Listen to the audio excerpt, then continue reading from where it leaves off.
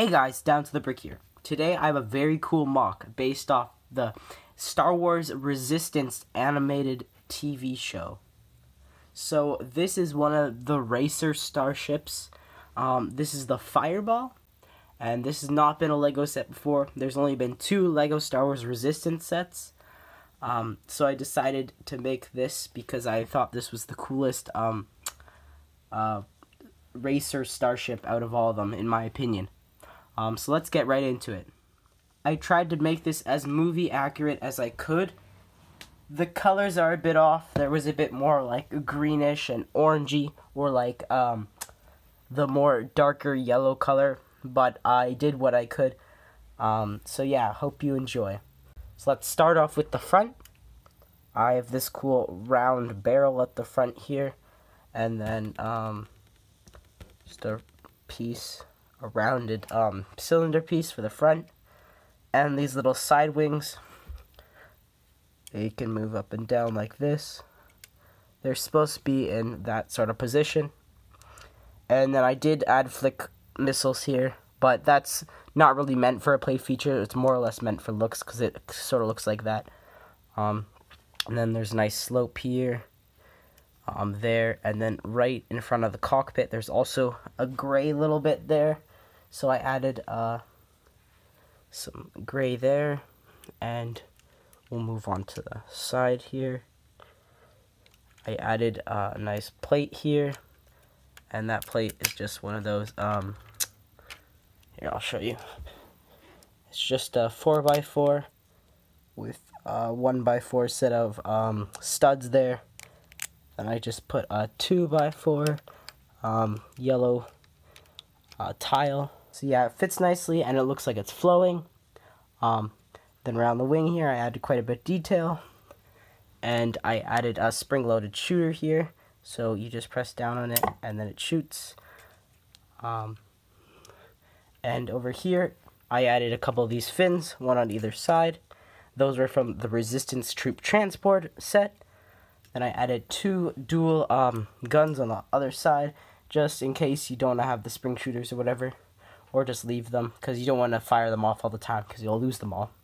But yeah, I added these, which are pretty cool. And around back, I think I did a pretty good job of making the engines here. I just have these big round cylinder pieces, and then added a little cylinder addition side representing an engine. And then I have 3 little engines here. They're just like a little wheel, just the inside of the wheel. And then I added another engine here.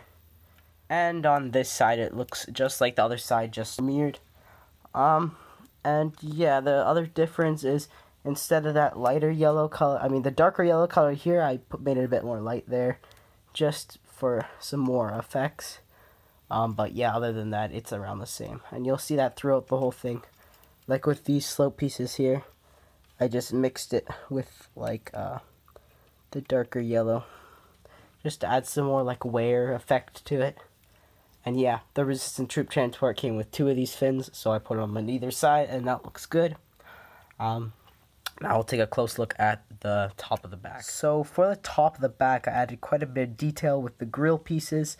And those like binoculars look really good, and also with those the sticks there, or whatever they're called, these ones right here, they add some really cool detail.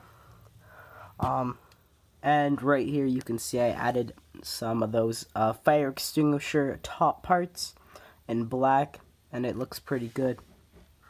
And yeah, I'm gonna have side-by-side pictures just to show you how I tried to make it movie accurate to the real thing. Now we're just going to take a quick look at the cockpit. So inside here we just have a couple control panels, and my sig fig is right here. And yeah, I just put them inside because I didn't have any of the LEGO Star Wars Resistance minifigures. So I just put them inside. Yeah, that's about it for the cockpit. Not too much else. A minifigure does fit inside. I did have to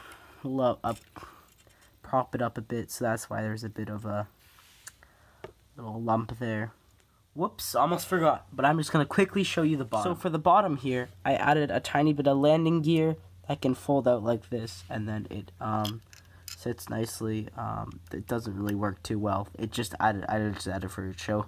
And then when it's in flight mode, you can just pull it back. And even though it's not even a transport, I added a couple crates just because there was a big blank area here. I just had space to put stuff, so I thought, why not?